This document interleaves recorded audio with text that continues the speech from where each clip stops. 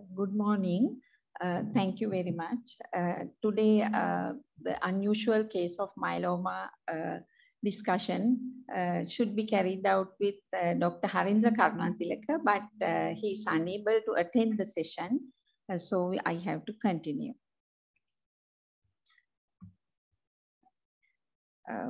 So I will present the history now. This is from Harindra's ward.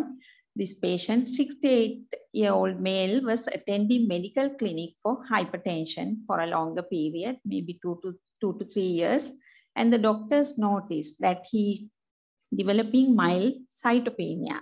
Hemoglobin 9.8, WBC 3,919, and platelets 139,000. So the general and systemic examination was normal.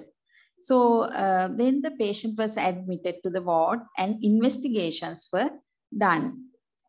So somebody has anyway very keenly suspected on multiple myeloma with above counts, and following investigations were done. The blood picture shows pancytopenia, but there was no rouleau formation, no abnormal cells. Serum protein electrophoresis was normal.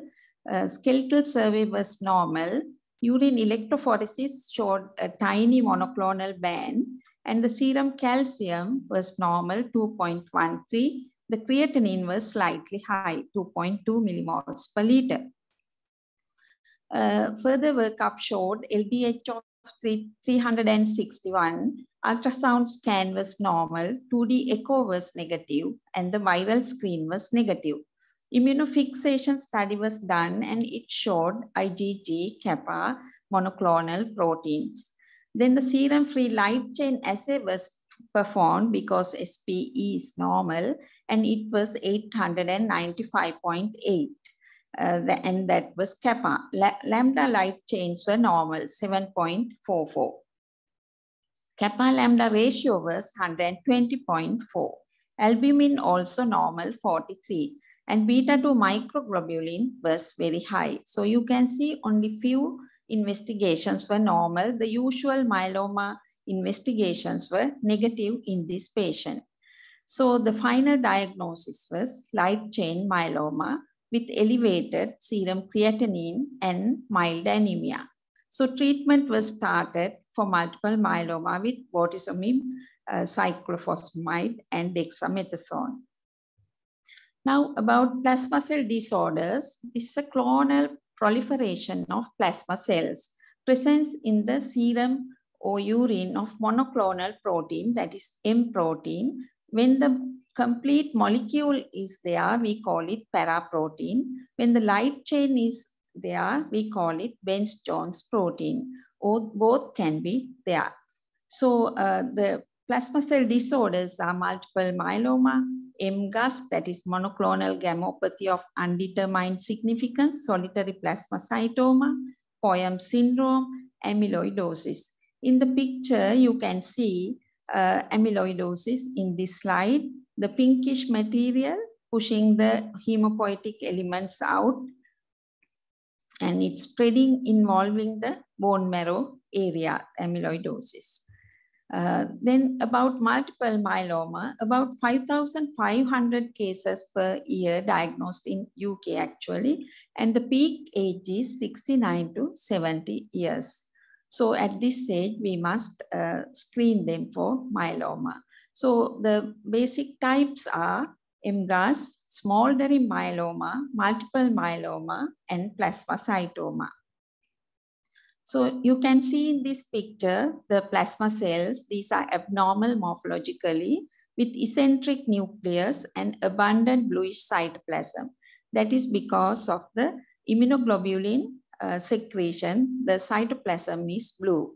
There are many plasma cells, here multinucleated one, and so on. So there are normal hemopoietic cells also, we have to recognize them. This is a special cell, the myeloma flame cell, which occurs in IgA secreting myeloma. This is a normal plasma cell. You can see the halo here due to Golgi apparatus. So in the abnormal ones, usually halo has disappeared. So now in the ward, when to suspect multiple myeloma, when you see a patient, if it is a straightforward case, patient will have back pain, very high ESR, and you can straight away think of multiple myeloma. But there are many unusual presentations, sometimes persistent bone pain for longer than 4 to 6 weeks with no obvious trigger, neuropathic symptoms, recurrent infections, lethargy, concerning unexplained pains, fatigue, and the fever, sweats, symptoms of hypercalcemia, anemia, gastrointestinal disturbances, or weight loss, organomegaly, skin changes. Such unusual presentations, you have to think of unusual multiple myeloma. So the full blood count, blood picture, serum creatinine, serum electrolytes, serum calcium, serum protein electrophoresis, urine protein electrophoresis, and X-rays. So other imaging should be done as basic diagnostic investigations in the ward. All the other sophisticated investigations we should do after diagnosis of the myeloma. So indication for bone marrow, when you have seen a paraprotein or elevated serum free light chain, particularly when it's associated with anemia or renal impairment, hypercalcemia, immunoparesis, lytic bony lesions more than one, or focal lesions on whole body imaging, or with the recurrent infections, you can ask for a bone marrow. Now, diagnosis of symptomatic myeloma. Now, we have to consider the criteria of diagnosis of myeloma, because some need no need of treatment, but symptomatic myeloma, we should go for treatment. To diagnose these, the criteria are simple as that. Monoclonal plasma cells should be more than 10% in the bone marrow or trephine biopsy. With that, there should be CRAB criteria. Unless CRAB criteria, we should not go for treatment. These are the myeloma-related organ or tissue injury. The C stands for hypercalcemia, that should be more than 2.75, and the R stands for renal impairment. Creatinine should be 177 micromoles per liter. And anemia should be less than 10 milligram, and no other causes should be there for this anemia. And the bony lesions in the X-rays, CT, PET, or other imaging, it should be one or more than osteolytic lesions. So then the smoldering asymptomatic myeloma, we should not go for treatment. We can wait without treatment. Absence of treatment requiring myeloma defined events are not there. Those are the CRAB criteria are absent. But the monoclonal serum protein is more than 30 grams per liter. It's a fairly big M band you can see. But 10 to 60% plasma cells can be there in the bone marrow as well. Still, the CRAB criteria are not there, so we can wait without treating. There are 3 conditions, however, even without CRAB criteria, we must go for treatment. That is, when the plasma cells are more than 60% in the bone marrow, or when the serum free light chain assay ratio is more than 100, and you have to always, it should be involved serum free light chain assay. And the bony lesions are more than 1 on the MRI. Even without CRAB criteria, we should seek treatment. Then the MGAS is paraprotein is less than 30, and the marrow clonal plasma cells are less than 10. In this situation, no evidence of CRAB criteria, we call it monoclonal gammopathy of undetermined significance. So we can wait without treatment, but patient need follow-up every 6 months. We have to do the CRAB criteria as well as the paraprotein assessment. Urine monoclonal protein also should be less than 500 in this case. And we find solitary plasmacytoma of the bone. They are a single bone lytic lesion confirmed to be composed of clonal plasma cells on the biopsy. Always we should go for bone marrow and other criteria, investigations to rule out myeloma. If only plasmacytoma, they can go for radiotherapy. So hematology workup also same as I described, the full blood count, retic count, blood picture, ESR, serum proteins, albumin, globulin, blood urea, and uric acid we should do. You can see in this picture marked rouleau formation in classic case of myeloma. The Chinese letter arrangement here, the ESR will be definitely more than 100.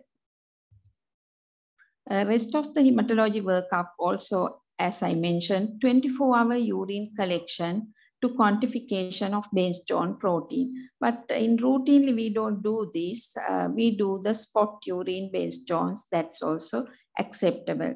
Serum protein electrophoresis, urine protein electrophoresis, immunofixation. It's done to identify the subtype of protein, whether IgG, IgA, or lambda. We cannot quantify the paraprotein amount by immunofixation. Serum-free light chain assay, then we can do the cytogenetics and the skeletal survey, MRI, and calcium. So these are some pictures you come across daily. This is the electrophoresis strip. This is the M-band. This is albumin. Then alpha beta chains are here. You can see the M-band, corresponding M-band here. In the urine, this is the corresponding M-band. You can see a tiny band. This is immunofixation. To prove clonality, sometimes we have to go for immunofixation, which is very expensive investigation. Right. Then this is a common finding in our clinical practice, a tiny paraprotein band, which is a problem for all of us. Very small amount of paraprotein, sometimes available in the serum protein electrophoresis. We have done so many bone marrows and we found it's not mostly myeloma, maybe evolving. You have to follow up these patients and we have to screen for criteria and we can wait and watch. Other investigations to show the prognosis is serum beta-2 microglobulin, albumin, LDH level, and the fish. So in fish, deletion 13, 17p13, translocation 414, 1114 are bad prognostic markers. And CRP also, if very high, it's a bad prognostic marker. In the staging, we consider revised ISS staging. For staging, these markers are important. Beta-2 microglobulin, if less than 3.5, stage 1, albumin, if more than 3.5, and no high-risk cytogenetics in the fish, and normal LDH, then this patient fall onto stage 1. If these are very high, with high-risk cytogenetics, it will be stage 3, and stage 2 is in between. So these are some of the images of immunohistochemistry done in the histopathology lab. To show clonality, sometimes we have to do the kappa, lambda staining immunohistochemistry. CD138, it's positive in normal plasma cells as well. So it does not show clonality. It's abnormal as well as normal plasma cells will be positive with CD138. Sometimes when the cells are scanty, to count the number of cells, we use this marker. This is a routine HNE of a trephine biopsy. So few pitfalls I am going to tell you. In clinical practice, sometimes we find patients with normal ESR, no rouleau formation, SPE normal. Then we have to think with a light chain myeloma because around 15 to 18% of patients are light chain myelomas. So both kappa and lambda elevate in severe infection. So if you do only these and if the levels are very high, you have to see whether the patient has an infection. And we should not do it during severe infections. And low light chains can be seen in immunosuppression, drugs like steroids, and high levels in renal disease. We have to take all these into account. Normal skeletal survey and no obvious CRAB criteria, then we should go for whole body MRI to detect whether there are tiny, invisible, bony lesions.